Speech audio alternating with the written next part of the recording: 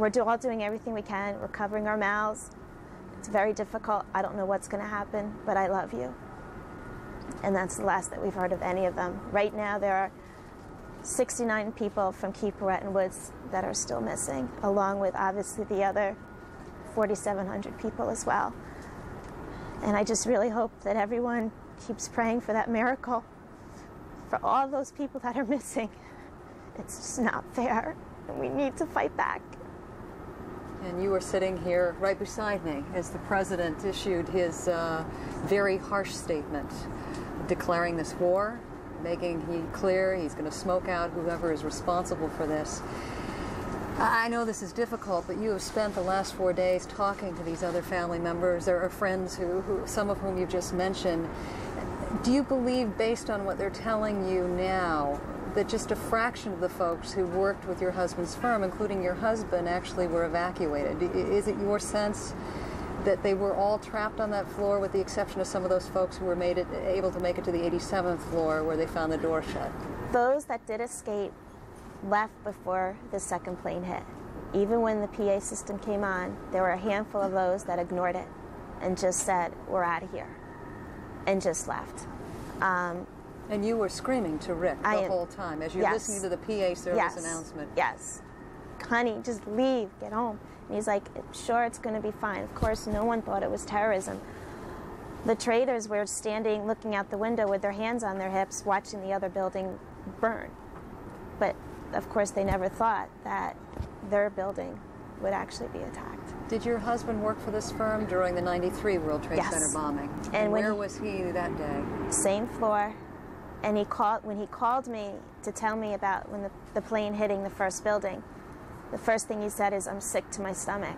And I said, why? Because I didn't know it had happened. He told me. He goes, I hate this building. I hate this building. But he's did he have a fear of returning to work after the first World Trade Center bombing? Yes, he did. He definitely did. But, you know, you still never think it's going to happen again. And I don't think he really did even at that moment. Even when he called me after the second plane hit. He goes, we're waiting to be evacuated. And he was very calm. Very calm. Have you shared any of this information with officials investigating what happened? Because everybody's trying to piece together, you know, there are some 4,700 folks missing. Rick may be one of them. Has anybody asked you for this information? Because it's critical. It tells them where these employees were at the time and how far they got. Which is why I'm here today. Because no, except people at his company and just random people that I see on the street. I mean, I've gone to the armory, given them all his information, his dental records, pictures. His sister's going today for DNA. I mean, doing everything we can, but I really just have faith in God that a miracle will happen and not all of these 4,700 people are dead. I do believe that there are people still in that rubble that are alive and are just waiting to be rescued, and I do believe that one of them is going to be Rick. I hope so. I really hope so, for your sake. It will be. I know you're talking about going down to the Armory Center, which is, you know, Elizabeth Cohen has been reporting from there all day long, and it's heartbreaking to hear the stories of people like you bringing pictures, bringing hairbrushes, bringing anything that could create a DNA match. Have you found the folks down there that have to process this information supportive? I mean, Lord knows they have a tremendous amount of pressure on them right now. Phenomenal. Nothing but phenomenal. There have been so many volunteers there, not even just for drinks, for food, but counseling. I walked in there and obviously broke down. I had 2 chaplains and actually a counselor and a detective and an FBI sitting with me for 20 minutes, just listening to me, trying to calm me down and relax me. Nothing beyond phenomenal. I think Giuliani has just done an incredible, incredible job. I was back down there again yesterday, and it's the same thing. Very orderly, no chaos. Wonderful. The number of people that have just come out from all over the country to help. People sending food from North Carolina, homemade food. It's just incredible, incredible. Does your daughter have, I know you mentioned she's 16 months old, does she have any idea what's going on? She wakes up every morning. She doesn't quite talk. She goes like this, looking for her daddy. And I just keep saying, Daddy's at work, because he is still at work.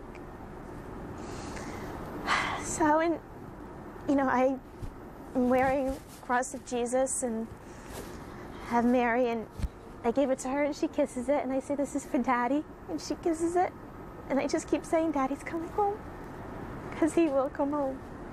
I do believe that. Well, our heart goes out to you. I mean, I think it is so hard for any of us to understand what you're all dealing with, and I think perhaps that I know it was very important for you to be here this morning. You're empowering other people who are in the same horrific state of limbo. Do you have any advice for those folks and for the rest of America that's listening to this interview this morning and obviously feeling your pain? Just have faith in God. The miracles do happen. Just keep praying, be strong, and don't give up. Don't give up on your loved ones. They will return. They will return. That's it. Linda Perry, thanks. Thank you. I don't even know what to say to you after that, but you're showing enormous strength, and thank you. Wish you the best. Thank you. Thank you. We're going to make quite a uncomfortable turn here, and as we make this turn, I want to remind you, and Linda just mentioned this to you, it is very important for folks in all the hospitals around the city who are trying to match up the injured with their family members that are looking for them right now, to get pictures out and to go down to the Armory. CNN, as you see missing at CNN.com, is actually processing through some of this information. So if you can download some pictures of folks or friends that are missing in your life, we're even told that city officials are locking on to that to help you in your search. All right, let's go back to Washington, D.C. right now, where John King is standing by with some new information from the White House. John? Thank you, Paula. What we want to do at this moment, given the significance of what we've heard this morning from the President and from Secretary of State Colin Powell about the preparations for possible military response, and significantly that the government of Pakistan has promised to fully cooperate with the United States, we want to go live now to the Pakistani capital of Islamabad. CNN's Tom Mintier standing by there. Tom, a very significant development here. The United States has asked the government of Pakistan a number of things. One of them is to shut down the border with Afghanistan. Any evidence or any sense that that is indeed taking place? Well, we did hear from the foreign minister earlier in the day that in the last few days they have already tightened the border. No indication that it's going to be sealed or closed. As you know, in international diplomacy, few things are in black and white or clear focus. It's still very fuzzy. The Pakistani government, while they had a cabinet meeting and the Security Council, did reach consensus on a policy of full support to the world community, as they call it, to combat international terrorism. Consistent with Pakistan's policy, the report reads, of support for the decisions of the UN Security Council, which is 1368, which was passed on the 12th of September, they will discharge the responsibilities, it says, under international law. Now, the foreign minister, in a briefing that just concluded here in Islamabad, was not really putting it into sharper focus than that. Everything we've heard from the president on down is that they will support the UN resolution, they will support the fight against international terrorism and help the United States. But just how that help is going to be done, whether the airspace would be allowed to be used, whether ground troops could be stationed in Pakistan, whether the intelligence information that Pakistan has would be shared with the United States, a lot of that is still fuzzy even at this hour. After the consensus was supposedly reached at the cabinet meeting and the Security Council, when the foreign minister came out to do his briefing, he talked about the UN Security Council resolution and the effort to combat international terrorism. There was not a full brief on what that cooperation will be.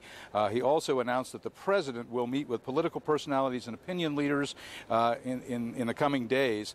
No real announcement here on what that cooperation may be. Now, the President of the United States and the Secretary of State, Colin Powell, may know better in a phone conversation with the Pakistani president maybe today of what that level of cooperation will be. But so far, the foreign minister and others in the government are not sharing what that level of cooperation is, outside of saying they will continue the effort to combat international terrorism and bring the perpetrators of what happened in the United States to justice. So we were hoping for more details on what the level of cooperation was going to be between the United States and Pakistan, but apparently that's yet to be announced. John? Well, as we wait for those details, Tom, assess the risks, if you will, to the government. Earlier today, we heard a Taliban spokesman, we played his remarks here on CNN, saying that they would consider any help provided by a neighbor, Pakistan obviously a neighbor of Afghanistan, they would consider any help provided by a neighbor to the United States as an act of war against the Taliban. Risks here for the government of Pakistan?